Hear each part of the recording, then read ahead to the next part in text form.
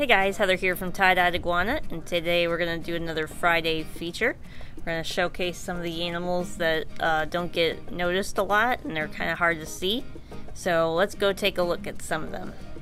So first up in this cage, this is what you usually see during the day. You don't see anything in here, but these are banded rubber frogs.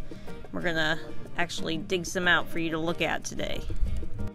Alright, so we got one right down here. He was underneath that. And then we got one right up there. He was underneath that piece of cork bark.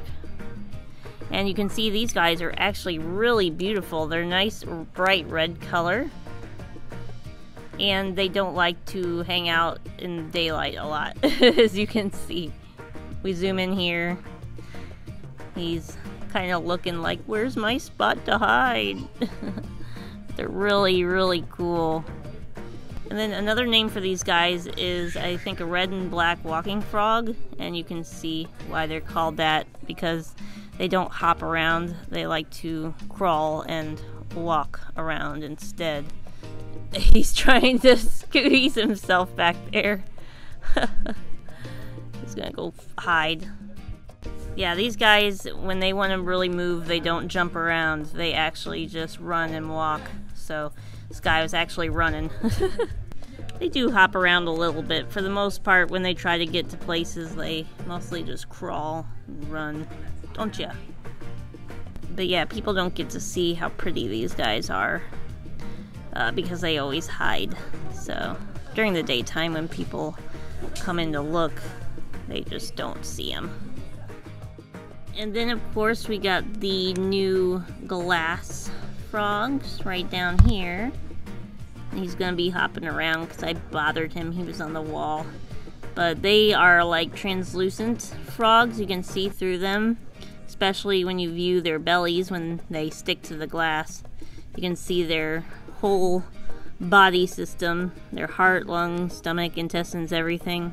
And then from the top, they kind of look like a green gummy frog. They have little yellow spots on their back too, and that's for when they're in the wild and let's say they're perched on this leaf. They usually lay their eggs on leaves. So whenever they lay their eggs on leaves, if they sit there, their back kind of looks like their eggs, so it kind of gets the predator to go after them instead of their eggs.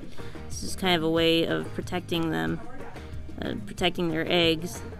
So that is the explanation for why they've got those yellow spots. Then we've also got one that's inside the skull that was in their tank. He's hiding there. Once they get older, they'll develop those spots more. This one doesn't have as many on its back right now. On this one, you can kind of see those spots a little bit faintly there. See them a little bit better. See how he's kind of speckled there on top? That's the egg spots. And then right down here we've got our little helmeted gecko, our little male. He's been with us for quite a long time and he still hasn't been able to find a home even though we feature him a lot. He's pretty handleable.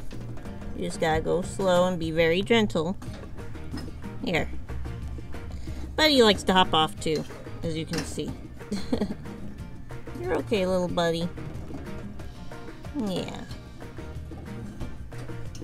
Yeah, he's small and fragile, but he's pretty cool to watch eat.